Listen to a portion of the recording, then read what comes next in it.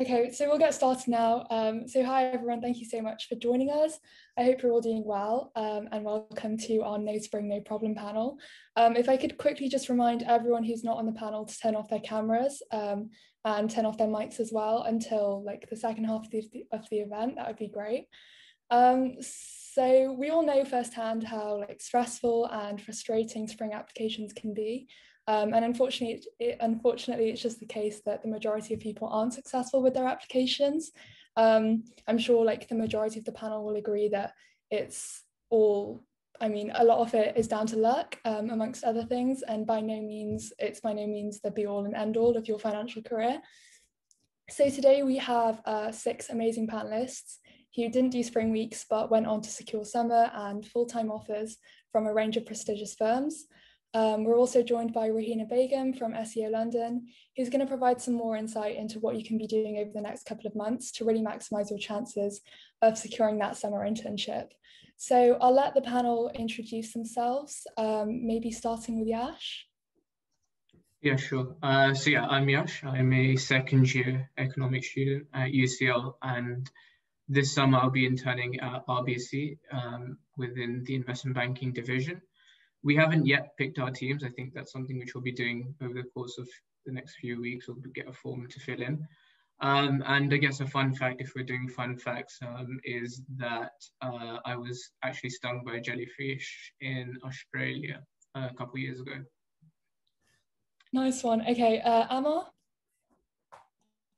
Hey everyone, my name's Amar. I'm doing philosophy and economics at UCL. I'm also a second year student. And I'm going to be interning in the equity derivatives trading team at Société Générale. It's a French investment bank. And fun fact, I'm a qualified lifeguard. Great. Milan? Hi everyone, so I'm Milan. I'm a second year economics student and I'll be interning at Evercore this summer. A fun fact about me is that I really enjoy sports like paragliding and whitewater rafting. So yeah, adventure sports. Great. Alex? Hey guys, my name is Alex. I'm a third year economics student at UCL, and I did my summer at Perella Weinberg last year, and I'll be joining them as an analyst this year. And a fun fact about me is I've been in a magnitude 7 earthquake in Greece. Okay, very cool. Pristy? Hi everyone, my name's Christy. I'm also a second year doing economics, and this summer I'll be interning in the investment banking division at Bank of America. A fun fact about me is that when I was really young, the first time my grandparents' dog met me, it bit me. Yeah. Great. Emma? Not Emma, sorry, Emma. Hi guys, I'm Emma. Like a lot of the other people on the panel, I'm second year UCL Econ. I'll be interning with Credit Suisse in the investment banking division this summer. I don't know about team preferences yet, so I can't tell you on that. As a little fun fact about myself, I'm an extra in an upcoming Bollywood movie. Okay, cool. And finally, Rahina. Hi everyone, it's so nice to see so many of you have joined. My name is Rahina Begum and I work at SEO London, which is a charity that supports BAME and low socioeconomic students gain entry to various different opportunities. So I've worked within the investment banking and asset management team at SEO, which I've been doing for the last 3 years or so. I studied history at Queen Mary, and after graduating, I did a little bit of teaching as well as I went into the CSR space, so the corporate social responsibility space, within 2 different firms before joining SEO London. And a fun fact, not very fun, but I didn't know how to cycle as a child. So I've recently been taking that up and very wobbly. Yeah, very nice. Okay, so in terms of the structure of the panel itself will last around 45 minutes, and then we'll go into 2 rounds of breakout rooms where you can ask some of the panelists any questions you have directly. So we'll get started. We'll go through this kind of chronologically. So let's start by like throwing it back to the end of first year. You're really interested in finance, you want to apply for a summer internship, but maybe you didn't apply for spring weeks, or the spring process didn't go too well for you, and maybe you're a bit disappointed about that. So how did you guys deal with rejections, be that from springs or summers, and how did you remain motivated? So Pristy, do you want to start us off?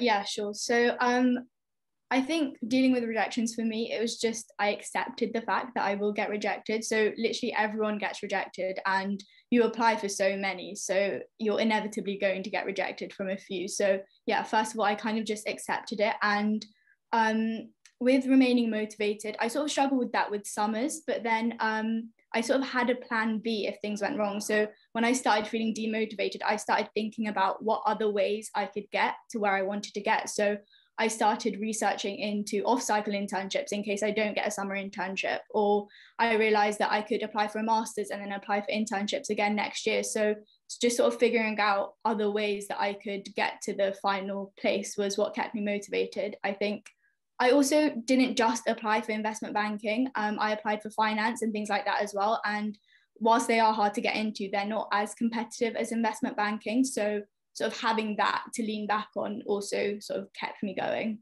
Yeah, definitely. That's some great advice. What about you, Alex?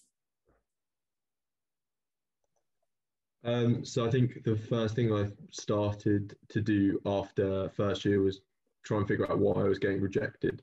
And I think for a lot of people going into their first year, they don't really understand what investment banking is, and they don't really understand what sort of career path they want to go down. So I think the first thing you want to do is figure that out, because all the roles in finance are quite different, and it's really important to understand why you want to go into something if you're going to convince someone else that you should work in the field.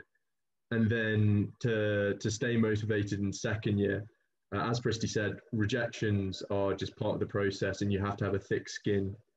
And it's part of the process. Just keep on going. And also, like Pristy said, there's so many different ways into investment banking. Even after you graduate, you could go into tax and then go into banking. So even if you don't get a summer, again, it's not the be all end all. Stay motivated and just try your best. Mm-hmm. And Amar, same question to you. How did you deal with rejections? Yeah, so I think the most important thing is to not feel as if you're doing it alone. You want to do it with your friends. I personally had my sources of motivation from my friends who were all applying together. The spring weeks which I applied to, which were very few, I didn't do that many. They happened because of my friends. So it's important that you'll kind of, if you all apply together, you'll all be like sort of bouncing off each other, motivating each other. And then come second year, you're reapplying again because you didn't get anything. I think it's really important to speak to people who've been in the process. So, make friends with the year aboves, make friends with people who, might also have been in the same situation. So I got a lot of the advice from year aboves who sort of helped me who guided me on what I should do and how I ended up getting one in the end. But yeah. Yeah, that's some great advice. And Rahina, how would you recommend that students deal with rejections from spring weeks or summers or whatever it is? Yeah, I mean, everyone else has kind of made some really good suggestions. I think one thing that I would definitely say is don't take it personally. Just because you have been rejected does not mean that you were a bad candidate. I think having worked at SEO London, we tend to notice that you just don't know. It might be a case that you applied a little bit too late and the spaces were already gone, which means your application wasn't even reviewed and you've just been rejected. So don't take it personally. And the other thing that I would say is just change your mindset.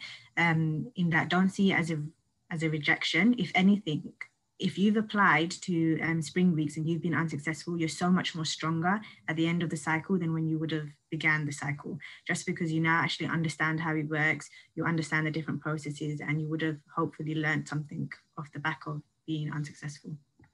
Yeah, definitely. So Yash, are there any key takeaways you learned from the spring week application process that kind of helped you out through the summer process? Yeah, I think I learned quite a lot of things from the spring process. I think some of the mistakes which I made in the spring process were, firstly, applying too late. I didn't quite apply as early as many other students would have. So that, obviously, like Rahina said as well, could mean that I've been rejected straight away without my application being reviewed. Also, I learned from the spring weeks where my weakness was, and that was I was being rejected at the initial stages before, during the tests. And so what I did for the summers, I got a job test prep subscription, and I worked on that aspect of it, as well as refining my reason as to why I actually want to do investment banking. So those are the two key takeaways. identifying where I went wrong the first time, and also having a clear kind of idea as to why I wanted to do investment banking. Mm-hmm. Milan, what about you? Anything you learned from the process? I'd pretty much echo what Yash said, really. Kind of apply early, because when I was in the spring week process, I applied kind of near the deadlines, which definitely didn't help my chances of getting it. And then also complete practice tests. So I also use job test prep, and I found that really useful. So just doing that and kind of identifying what the test providers are for each firm, so then you can do the tests according. Yeah, that's pretty much it, I think. Yeah, definitely. That's some great advice. And Emma, finally, same question to you. Yeah, what I would say kind of ties into the first question as well. You're going to get rejected. And this is a piece of advice someone told me as well. If you can't deal with rejection, at the end of the day, the industry is very brutal. You're going to be working long hours, and the work is at times quite bland. So if you can't deal with rejection, it's going to be very difficult for you. So that's something which you definitely need to learn. You're going to be rejected. You have to deal with it. And you just have to keep going and keep moving through the process. The other thing is, as other people on the panel have said, apply early. And also, I think as Alex was saying, identify which stage of the process you're getting rejected at. So is it the CV screening? Is it the online tests? Is it the cover letter? Is it the first round interview? Identify where you're getting rejected at, and then focus on improving that. And the final thing I'll say is networking. Don't underestimate networking. Use LinkedIn because it's such a good tool. Message as many people as possible, and it will help you a lot. Mm-hmm. Yeah, there's also some great advice there. So thinking about the summer application process now, one of the main benefits, I guess, of Springs, other than the whole conversion, is that it gives you something to put on your CV. And without spring weeks on your CV, how did you guys improve your CV prior to summer applications? So Alex, do you want to start us off? Yeah, sure. So I think one of the best ways to improve your CV is by being part of societies and being part of more than one. And when I say be part, not just as a member, as part of the committee, and then really choosing societies you're actually interested in. So as part of the Economist Society, which I love and I think is an amazing society. And then sort of you can talk about your motivations and your interests in that interview stage. Also, there's opportunities outside of university. For example, you could volunteer at a charity.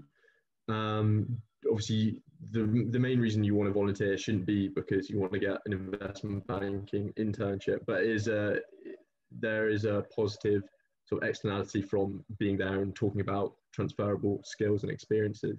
And there's so many sort of problems and social issues at university and, you know, in our local community. So there's plenty of places to volunteer. And then finally, just reach out to anyone you know, anyone and everyone. It doesn't have to be banking, it could be law, tax, accounting, and try and get something over summer. I did a like working with children in a summer camp, and it was super fun, and also you could talk about the sort of difficulties and how you could transfer that to stressful situations working in a bank. So yeah, I think those are the main three things. Yeah, definitely. And I think part-time jobs are also like a great idea. So what about you, Yash? I know you obviously co-founded the M&A group. What else did you do to really improve your CV? Yeah, so exactly like Alex said, societies for me were the main way to strengthen my CV. So along with co-founding the M&A group, I did other roles in different finance societies. So the benefits of doing that is there's two benefits. Firstly, it allows you to demonstrate different skills, leadership, communication, those sort of skills to the banks, and also allows you to demonstrate interest in the role you're applying for. So having actually founded an M&A group and then you're applying for investment banking, you have a clear reason which you can explain to them as to why you're applying. So that's the main kind of thing which I did to strengthen my CV. And also I tried to, like Alex said as well, try and find some experience over summer. So one of my mom's friends, she worked at Marsh & McLennan, which is an insurance brokerage firm. And so I managed to get some experience there, but it was quite difficult this last summer because of COVID, obviously. But I managed to do some virtually. Mm-hmm. That's great. And Presti, same question to you. What did you do to really boost your CV? Yeah, so pretty much the same thing. Around the end of term 3, there are loads of different applications for different societies and things that start opening up, and like towards the start of summer as well. So around that time, I was just always on LinkedIn and Facebook trying to find something that I think I'd be interested in. And I think what Alex said was really important. Like, you want to join something that you actually are interested in, otherwise you're just going to have a bit of a rubbish year. So yeah, I did that, tried to join as many as possible. And you don't just have to join finance societies. So you could do non-finance things and still gain transferable skills. So you can gain teamwork skills, problem solving skills, like all of that stuff from those. And that applies to investment banking as well. So it doesn't just have to be finance societies, but I would recommend maybe joining one at least, because I didn't have a spring week, so I needed to show my interest in finance somehow. And so that was by joining a finance society. So yeah, that's what I'd say. Yeah, no, I definitely echo that, particularly with regards to like doing non-finance stuff as well. Like everyone said, it gives you transferable skills, which is always useful. Rahina, what would you say that students can really do to improve their CVs? And how does SEO help with this? Yeah, I think in extension to like everything that's been mentioned, just touching on what Pristy mentioned with regards to transferable skills, like all experience is good experience. So keep it on your CV and just think about, how am I going to use this experience to kind of showcase I have the skills for the skills that I'm looking to go into. So for example, if you're looking to go into markets, then you'll showcase that you've got good commercial awareness, that you're good with building relationships with people, etc. And I think the other thing that I would say with regards to your CV is that whenever you've like reviewed your CV and you've done it, give it to someone who hasn't seen it before and ask them 2 questions. Ask them, when you look at my CV, what area do you think I'm interested in? And what skills do you think I have? And the answer they give you, does that match to the answer that you're kind of hoping to display out? And then hopefully that will help you with your CV. With regards to how SEO London supports, we do have CV clinics that will be running from June onwards. So a CV clinic is literally where you can just come along and get the chance to get some general feedback on the CVs, as well as if you have any questions, you can ask them there as well. We also have something called our Step Into programs, which I'll talk about a little bit later when I give you an overview of SEO London. But during those sessions, you can also receive feedback on your CV. And more importantly, you get to see the quality of other people's CV. I think a lot of students don't realize how good or bad their CV is until they've seen their competition. And that allows you to do that. Mm-hmm. Definitely, that's some great advice. So is there anything that you guys did that you think really made your application stand out, particularly with cover letters, because I know that's something people struggle with quite often. So Millen, what about you? I think the main thing is to make sure that the cover letter is quite clear, concise, and reads well. So you don't kind of want spelling errors or punctuation errors that will then mean that you have an automatic rejection.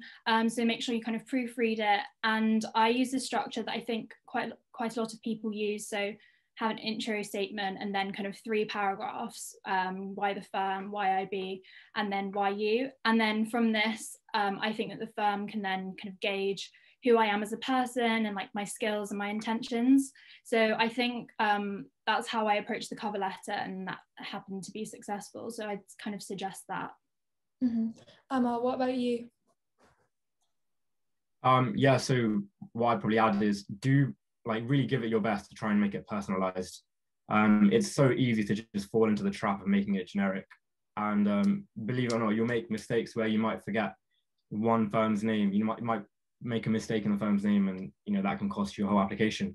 And also what I'd probably say is, really look into what the firm does. So for example, do you talk about a deal that you think the firm's interested in? If you're applying to a sales and trading role, look at some market activity that they're doing. Do they specialize in any particular trading desk? Are there any products that they're really selling and marketing? So just really go into the specifics, and you believe it or not, that will really help you put yourself at the top of the pile, in my opinion. Yeah, definitely. And Marina, as someone who's probably seen a lot of cover letters and applications, is there anything that you think particularly makes someone's application stand out? Yes, I think make sure that your cover letter is not just a replica of your CV. You need to go into a bit more depth and have a bit more substance there. As it's already been mentioned, it needs to be tailored. So avoid anything generic, especially when it comes to when your cover letter should cover 3 things: why you're picking that firm, why you're interested in that division, and then why the firm should pick you. So when you're discussing why that firm, avoid anything general like, you know, I'm interested in the fact that you have high caliber colleagues, or the fact that you're global. Like, this is just generic. You can change the firm's name and that would apply to everything. So I would just say, yeah, tailor your tailor your cover letter, because it just shows that you've made that effort. Definitely. So going on to talk about like networking, Emma, you've kind of already touched upon that and how you networked. How useful was it in helping you secure your summer, do you think? Yeah, so in first year I went to like a lot of talks and everyone said network. And I was like, yeah, whatever, like everyone just says that. But honestly, like it helps so much. So I kind of had a strategy where, and going back to your cover letter, on each of my cover letters, I would like to reference kind of a call I had with someone from the company. So usually if you call up someone from the company, you just message them on LinkedIn, whatever, you can kind of ask them what's something specific about the company. And you can kind of get those key phrases and put that in your cover letter. So you can be like, having spoken to this person from your company, they told me about this interested me because blah, blah, blah, blah. So instantly your cover letter is a lot more personal to you, and it literally is a lot more personal to the company as well. So it shows that, you know, it's specific to that company. So that definitely helps a lot. And that is where networking comes in. The other thing is networking can help with referrals. So if you kind of have a good conversation with someone, you feel like the conversation's good, you can kind of, at the end of the conversation, be like, hi, blah, blah, blah, good talking to you. Could you, for example, give me a referral? And you kind of have to judge if it's the right vibe. You can't just ask everyone for a referral. You kind of have to judge. If you have a good conversation with them, you know, kind of slide in the question, could you refer me? Or perhaps could you give me the name of someone who could refer me? And then that's kind of how you snowball the process. So definitely networking is very important for cover letter and also for referrals. No, that's some great advice. And I think, especially like thinking from my experience, a lot of people are quite reluctant to network, particularly in first year, because you think like you're wasting people's time. But you'd be surprised at how receptive people are and how willing they are to help. And, you know, if someone doesn't reply to you, like it's not personal, they're just busy. So Yash, what about you? Did you network much? Was it very useful?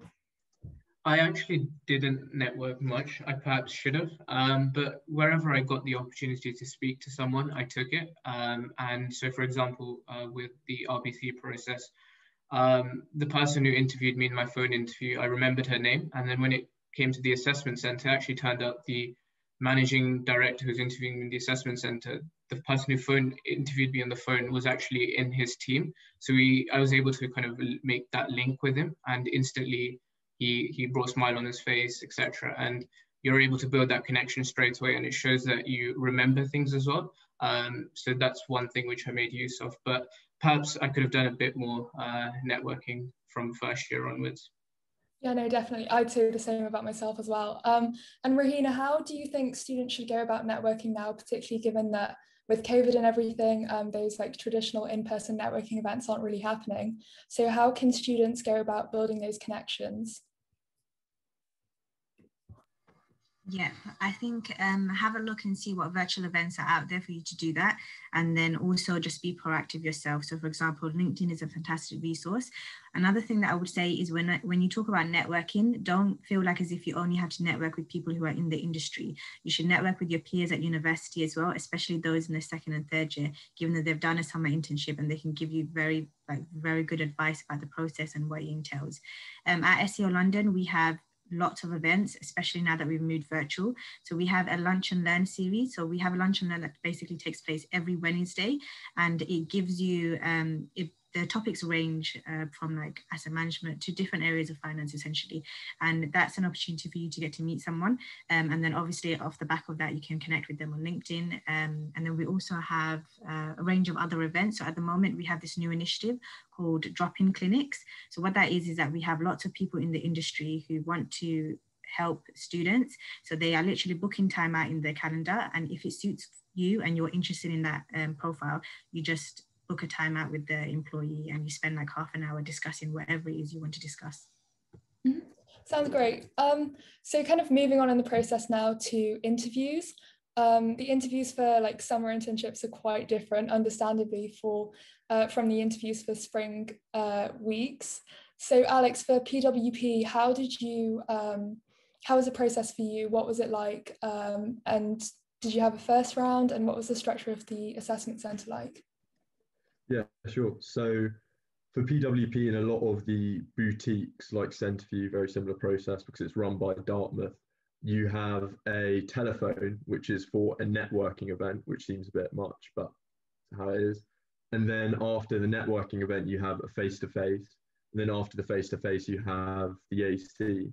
And the face-to-face is quite intense for, at least I found, for the boutiques, because I think for PWP, it was 1.5 hours and about an hour was spent on sort of motivations, and then half an hour or about 20 minutes was on technicals, and then you had a 10 minutes like mental maths test. And then the AC was quite long. I think it started at 9 and finished at 6. And you had 4 45-minute interviews. You had like a lunch break where you'd go out for lunch with analysts, which was really nice. And then you had a case study, which was about 2 hours.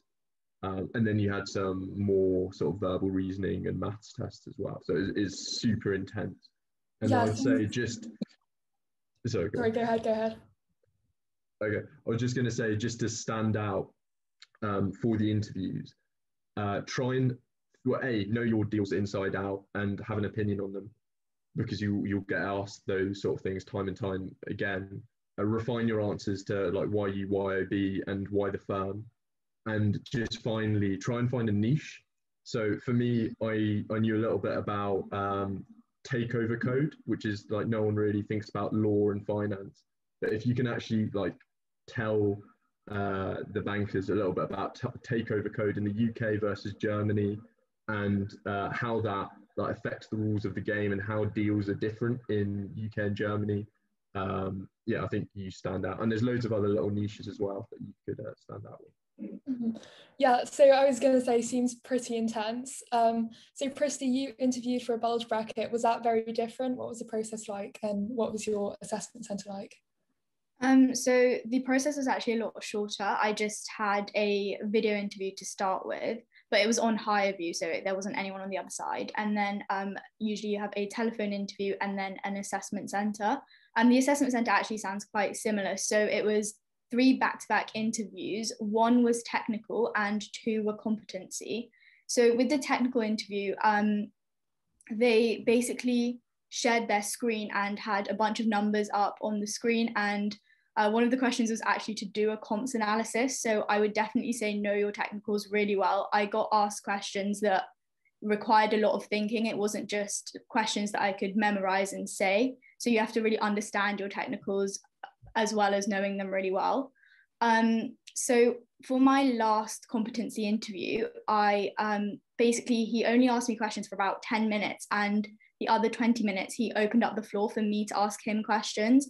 So what's really important is to go in with loads and loads of different questions that you can ask to actually have an engaging conversation with them. So Alex said to know your deals inside out, and I think that's really important because that really helped me there. So my interviewer, it turned out that he'd worked on a deal that I knew quite a lot about. So he was actually one of the bankers on the deal. So we were actually able to have a nice long conversation about the ins and outs of that deal. I asked him what his opinions were on it. I had an opinion on it, so I was able to express that to him. And I think that really, really helped me because I could show commercial awareness, technicals, and all of that. And it showed that I'm not just asking him pointless questions. We're able to actually engage with each other. So yeah, those are definitely my main tips. Yeah, that's some great advice. So it leads me nicely onto my next question, which is about technicals. So I don't know about you guys, but I found the jump in terms of what you need to know for springs and what you need to know for summers to be very, very steep. So how did you guys prepare for technicals, and were there any resources in particular that you found really useful? Yash, do you want to start us off? Yeah, sure. In a way, we were quite fortunate last year because our exams were cancelled, so that gave us plenty of time to learn technicals. But there were 2 books which I used.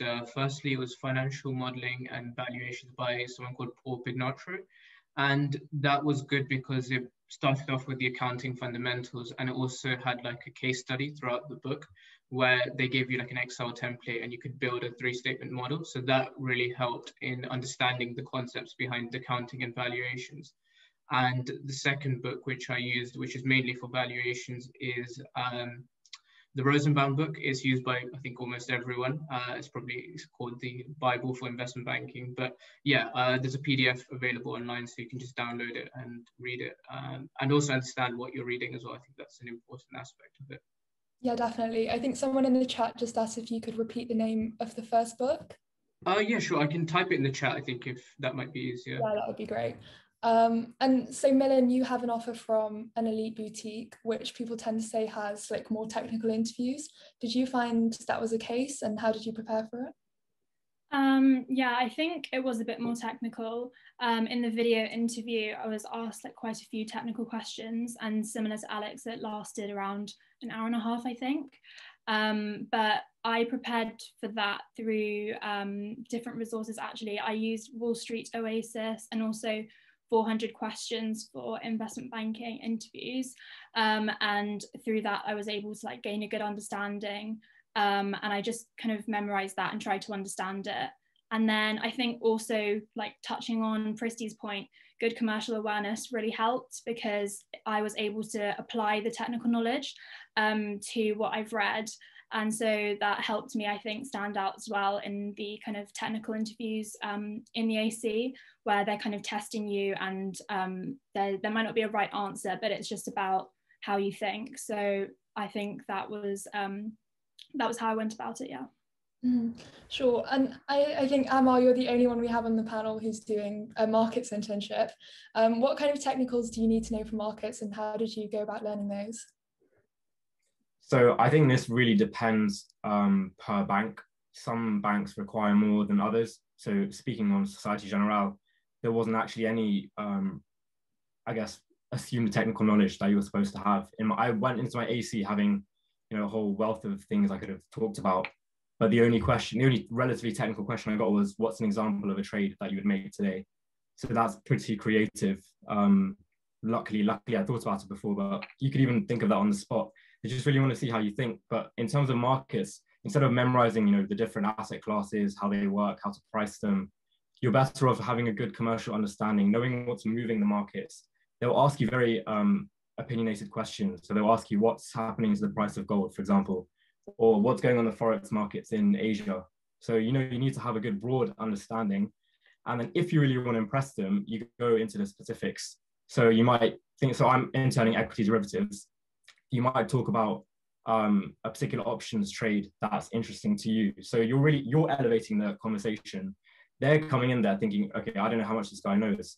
But then now you're really raising the bar, and they're raising their expectations of you. And if you're really able to deliver, it's really going to help you in the end. So that's what happened with me.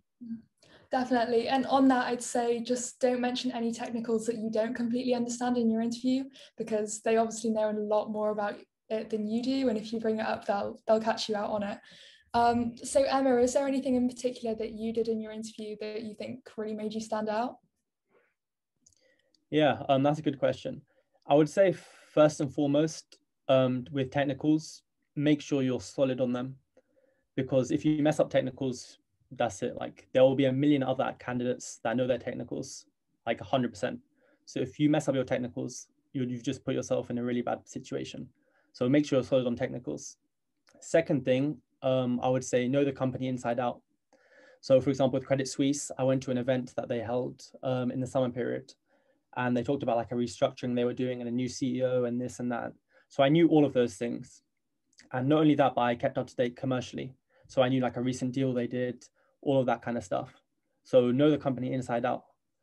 The other thing is I had spoken to quite a lot of people at the company. I can go on calls with people, ask for advice, etc., etc. So I knew what they were looking for. And usually in each company, they kind of look for something different in each candidate. So for example, at Credit Suisse, I heard they like really confident people that really know their technicals well. So I focus on that.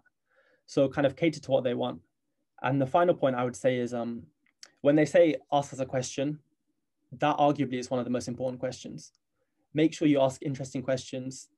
Just be very energetic, be very happy.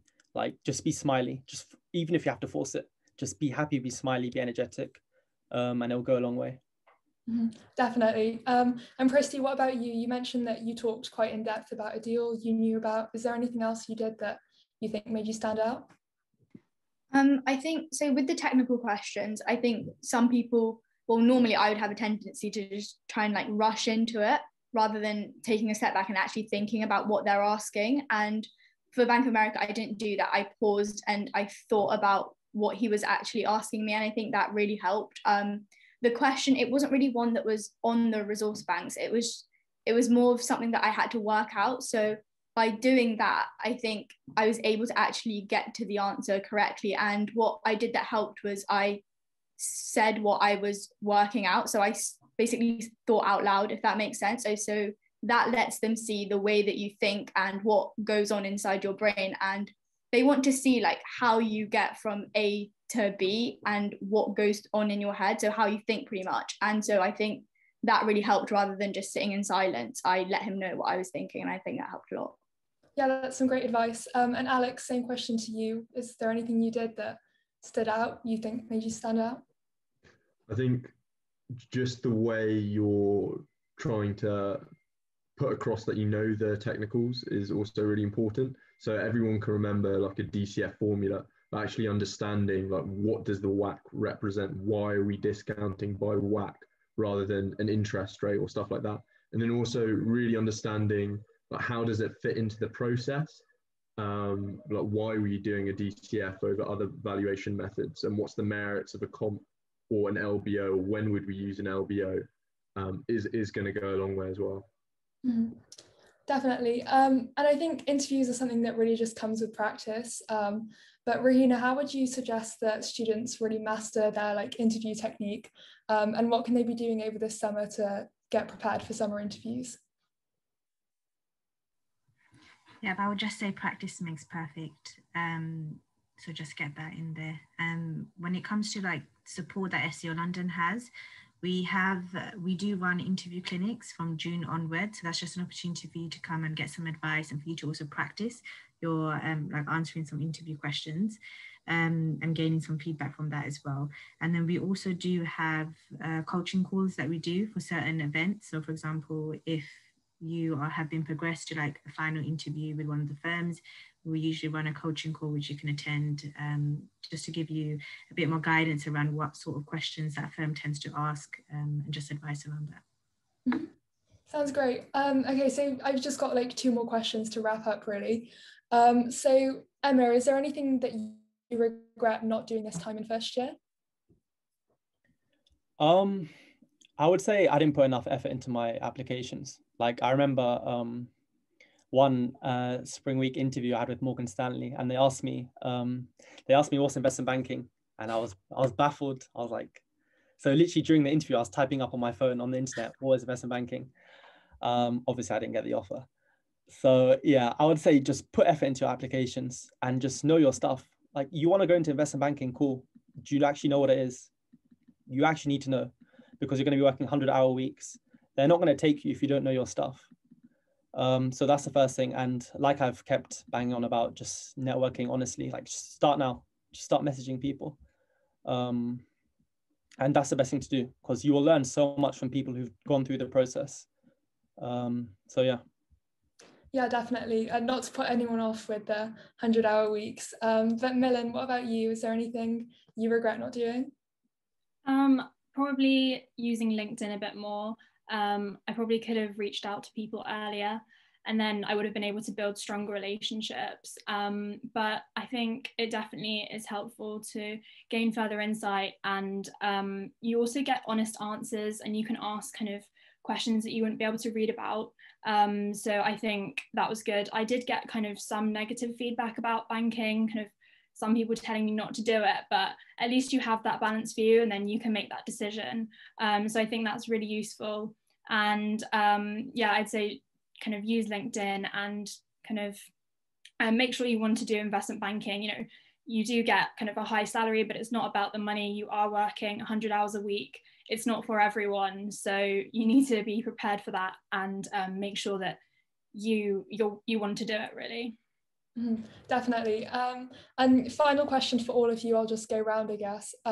So what is your like biggest final piece of advice for people looking to secure summers now without having done a spring? So Amar, we'll start with you. Yeah, so I'd say first of all, don't stress.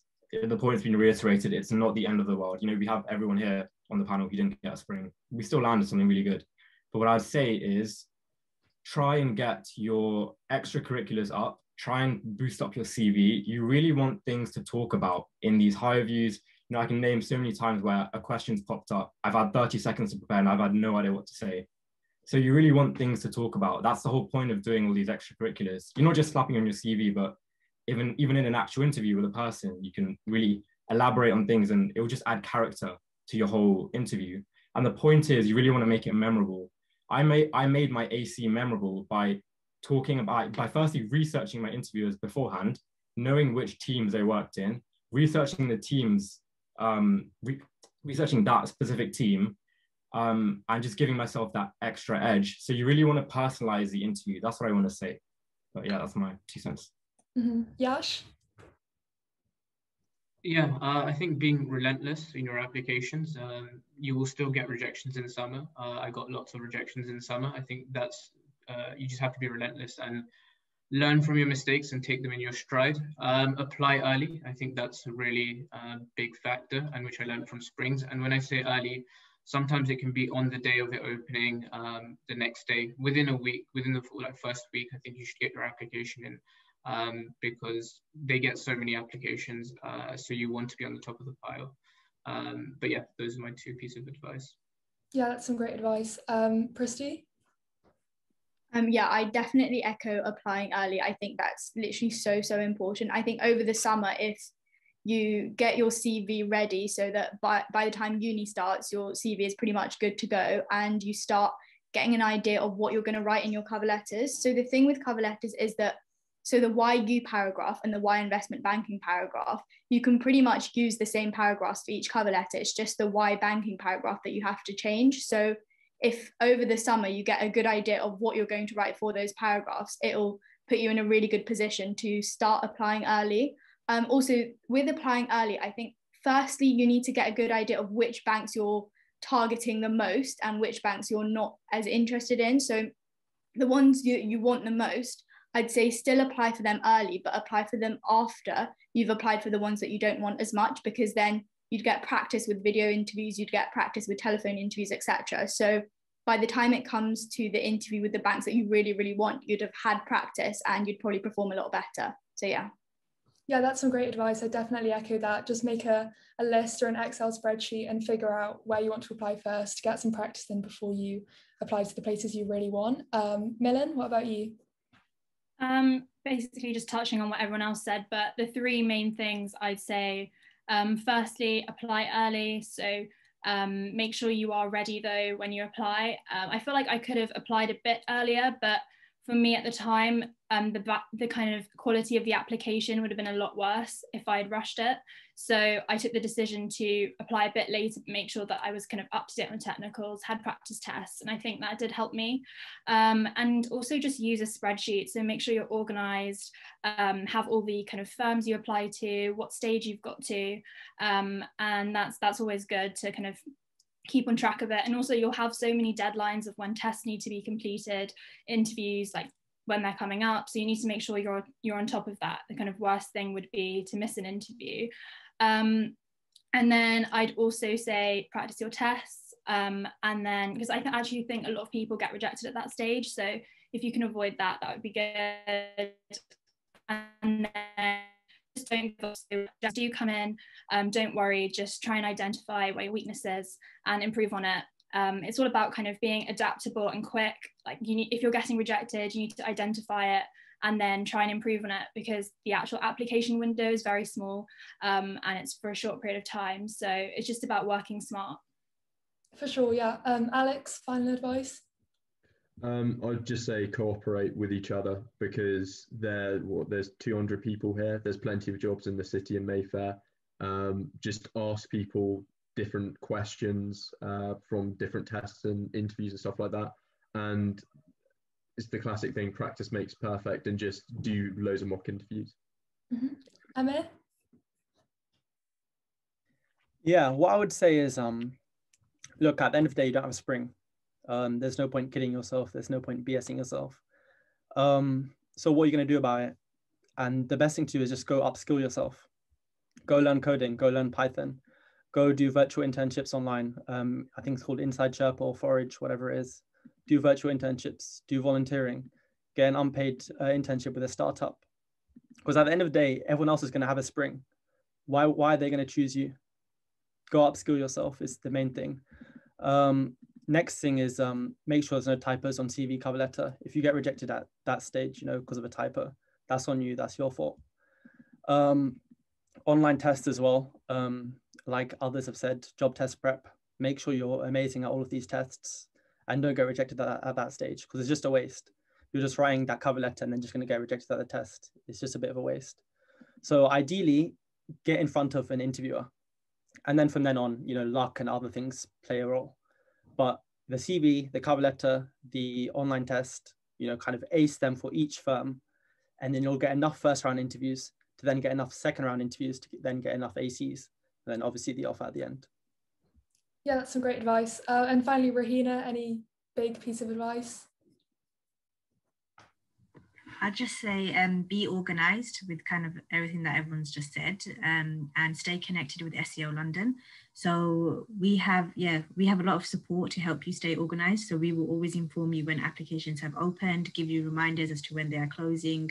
We also have application guidance, which is tailored to every single firm that we work with, and we give support at every single stage. So if you were to inform us that, I don't know, you've progressed to the online stage for X firm, we will give you support in, what resources you can access around their testing stage, and just advice and guidance around that. If you tell us that you've been progressed to an assessment center, we have personalized prep material, which will kind of give you insight into what will that assessment center include, because every single assessment center is different according to the firm that you've applied to. Generally, there can be a lot of, overlap, but that guidance is useful in just getting you feeling a bit more confident before you actually go to that AC. And then lastly, we also put you in touch with someone who's already been through the process, which is hugely valuable because you can get to speak to an SEO alumni who's already done the summer internship at the firm that you're hoping to do one at, and then you can kind of clear up any questions before you go to your interview. Definitely. So yeah, that's the end of the panel. Thank you so much for providing such great insight, guys. There was some really great stuff said there. So we're going to go into breakout rooms so you can ask some of the panelists questions directly. Before we do that, I'll hand over to Rahina to just tell you guys a bit more about SEO London. Lovely, yep. So SEO London is a charity, and so I won't go into too much detail, but we were founded in the year 2000, but our roots are from SEO New York. And essentially what SEO London does is that we provide opportunities for students to gain access and entry into various different industries. So I'll specifically talk about our SEO careers programming, which is where we work with all university students. And so this is where we support students in gaining access to access to opportunities within the investment banking industry, the asset management sector, alternative investment space, the corporate space, the consulting space, technology, as well as corporate law as well. So if any of those interest you, and you want to kind of have more opportunities to gain exposure there, then do register with us. What I'll quickly do, actually, if I can as well, just share with you a quick. I'll just quickly share my screen of some of the activities that we actually have going on. So are you able to see my screen? Yeah. Okay, perfect. So this is actually just some of the activities that we have going on from July onwards. So we have our Step Into programs. So we have, as mentioned before, Step Into Finance, Step Into Tech, Step Into Consulting, etc., and an insurance one. But this is kind of the support that we give on a weekly basis. So we're always very busy. So for example, on Mondays, we will have mock assessment centers, which is all around getting you prepared for your summer internship assessment center. So this is the opportunity for you to undertake your own stock pitch, group exercise, gain some advice around commercial awareness, as well as the CV review as well. Then we have all of the exposure to the industry. So for example, from Tuesdays onwards, this is where you get insight into all the different areas of finance, which will hopefully inform your applications as to where you need to apply. And not only that, but make the quality of your application stronger, because it just means that you can actually answer properly. Why is it that you're interested in markets as opposed to investment banking or another area of finance? And then lastly, we have a range of other activities going on from September to November. So we have a range of firms that we work with. Some of the logos are below. but we tend to have specific insight days with these firms, which are exclusive for SEO London. So that gives you the opportunity to kind of meet them firsthand. We also have something called our SEO recommendations, which is where SEO London will flag strong students across to the firms that we work with. And then lastly, as mentioned before, we have ongoing application support at every stage. But lastly to that, there are opportunities at SEO London, which are exclusively SEO London based. So you won't find them if you go onto the firm's website or through any other platform. So we have like summer internship program with a firm called Pictet Asset Management, and all of their summer intern classes is exclusively from SEO London. And it's not just with Pictet, we have other firms that do similar things with us as well. So as long as you stay connected with us, let us know what you're looking for, let us know what stage you're at. We will always be there to kind of support. Okay, perfect. Thanks, Ramina. So we'll go into breakout rooms now. Hopefully you should all be invited to join one in the next couple of seconds.